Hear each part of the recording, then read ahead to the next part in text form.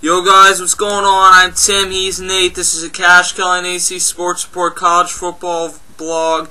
And we just wanted to talk to you guys quickly about the national title that went down tonight. Last night, obviously, Alabama won 21-0. They are your 2012 national champions. And basically, the ratings for this game were absolutely atrocious. And if you ask me, the game itself was absolutely atrocious. But Nate, what do you think? Well, Tim, I have to say, for me it wasn't as boring as the first one because it wasn't as close and it wasn't as defensively sided. I mean, Alabama just destroyed LSU's offense, and Alabama's offense just ran over the LSU's D. It was almost sad to see how bad LSU played.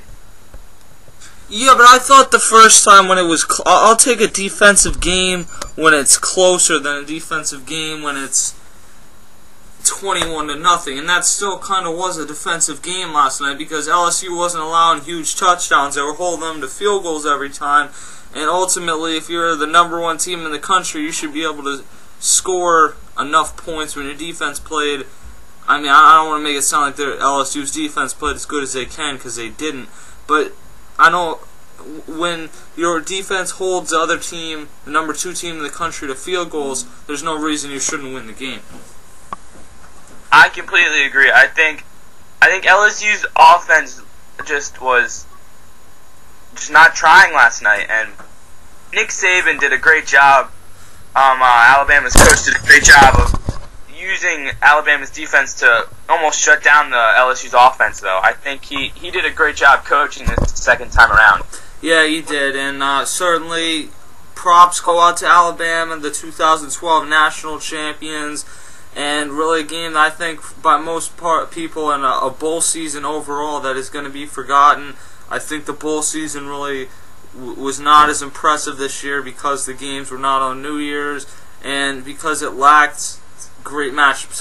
Don't get me wrong, the Baylor game was really good.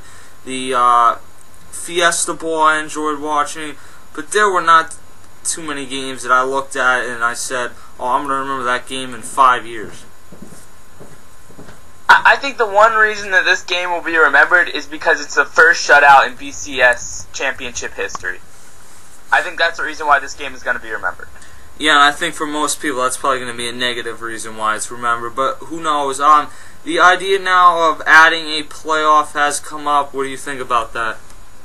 I completely agree with that, Tim. I think that this whole setting up minor bowls here and there against top-ranked teams and then having some teams like Boise State, who I believe ended at #5 this year, play in a bowl. That was ridiculous. Against Boise was #7, excuse me. But they played against ASU in the Maco Bowl. Yeah, the fact that the #7 team in the country who lost one game the entire year played against a 6-6 team. And I mean, it's not like TCU wasn't ranked. TCU ended 18 in the year. Yeah, I know. I mean, it's absolutely embarrassing. I do not like the bowl system one bit. What type of scenario do you think it would be? How many teams would you like to see in a playoff? I would like to see at least 15, because, I mean, you think about how long the bowl season is and how much time you could use to do a playoff season if you take away the bowl season. And I think you could easily have a playoff game where each different playoff game is a represented bowl. You have certain sponsors represent certain playoff games, so you can keep that whole sponsorship thing of the bowl games, but you have a more playoff-oriented type of system. Yeah, but I think if you make it just a playoff game and not the bowl game that they're going to be in and then they're done, the sponsors don't want as much because less people will watch. I don't know. I think the idea of adding 15 teams, I think adding 8 or 10 teams is probably the best idea. I think 6 or 8 teams is probably the best for me because then you get it down to the teams that you know really have a chance. But like Oklahoma State, a lot of people feel that Oklahoma State would have beaten LSU, would have beaten Alabama, and they're never going to get the chance to show it. I completely agree. And the way LSU played last night, I would have believed Oklahoma State could have probably beaten them. I mean, and Oklahoma State had one of the best bowl games this year against Stanford, and I think it might end up as being the best bowl game of the year. Yeah, and I think that ultimately there's other people don't necessarily every year want to just see the 1 versus the 2. Sometimes people like to see a playoff system where the number 1 team gets massively upset in the first or second round, and you get a Cinderella. I mean, look at baseball this year.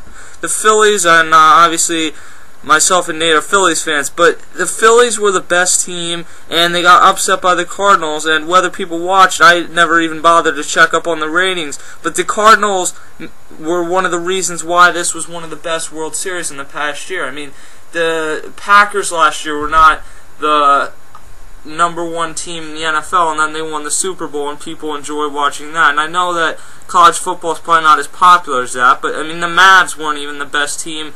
It would be like in baseball, if you just put the Phillies against the Yankees every year, and then you just let the other teams play in little games. It'd be like if you just put the Lakers against the Celtics, or the Red Wings against somebody in the Eastern Conference. Just think of someone against the Bruins or the Penguins, one of those type of teams. It doesn't leave the other teams chances, and I don't think the team should be with 2 or 3 losses. I don't think fans should be able to say, oh, well, our team was just hitting their stride. Well, part of college bowl season is that you can only lose 1 or so games if you're really going to be in a legitimate bowl. But if you do lose 1 game, I think you deserve another chance to come back. And I think a lot of times the teams that lose the 1 game are better than the teams that lose the 0 games. I don't know if that necessarily held true this year, but I can certainly think of some examples in the past few seasons where I felt the number 4 team was better than the number 2 team. I completely agree. And I mean, in college sports, I think March Madness is a great example of why football should go to a playoff type scenario.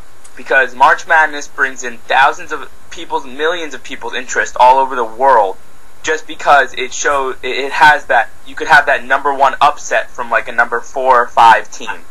Yeah, and if people are going to fill out a 64-person bracket for March Madness, or 64 team, well, no, it's more than 64 now, but whatever it is now, I think it's 68.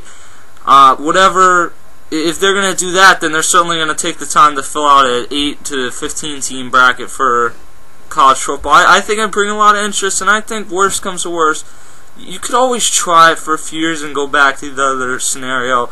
It's not going to happen because of money reasons and because there's so much money tied in with these networks and the sponsors, but it's not going to happen in the next 4 or 5 years. Ultimately, past that, we'll have to see what happens. I know teams or the representatives were meeting today to talk about this, but they were not going to talk about having an advanced playoff. They're just talking about a +1.